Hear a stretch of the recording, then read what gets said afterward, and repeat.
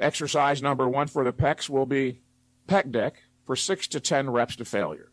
Exercise number 2 for the pecs will be the incline press, preferably on a machine such as the Smith, Hammer, Icarian, or Nautilus. Exercise number 2 should be performed for 1 to 3 reps, not 6 to 10, 1 to 3 reps. Exercise number 1 for the back will be close grip, palms up pull downs, 6 to 10 repetitions. Directly underneath that, write down the number 2, which will be regular style, not stiff-legged, but regular deadlifts. If you have problems with your lower back, shrugs may be substituted, and do 6 to 10 reps to failure.